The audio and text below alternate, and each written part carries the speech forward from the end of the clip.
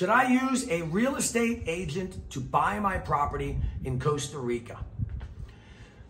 That's amazing anybody would even ask me that question. Seriously, you're going to come down to another country where you have no idea of the laws, the rules, the regulations of this country and try to buy a property on your own? You're going to go to some for sale by owner sign, some se vende for sale sign on a tree and try to negotiate the property yourself? No. Crazy. You absolutely 100% need a real estate agent to represent you in Costa Rica. And you need a seasoned real estate agent. You need to work with a top firm that has been here for years, that knows the market. My clients will tell you, I talk them out of more properties than I've ever talked them into. They're like, well, what do you think about this? You want nothing to do with it. What about that development? Run away.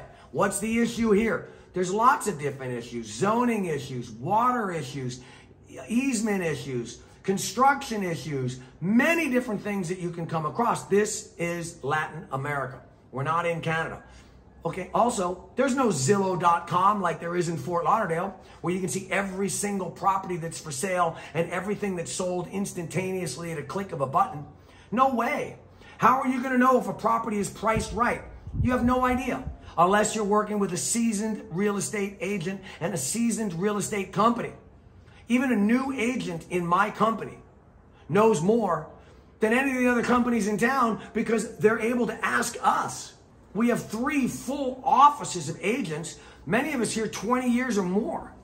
So even a new agent in my office in one phone call can get an answer. Where another agent and another agency or an independent agent, they're going to have no idea. So when you ask them, well, what about this property and this property and that property, they're not able to tell you what you really need to know.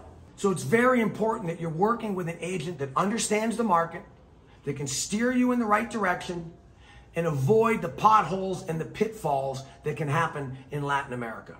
Because let's face facts, you can go on the internet and read all about the horror stories, and there's a lot of them out there.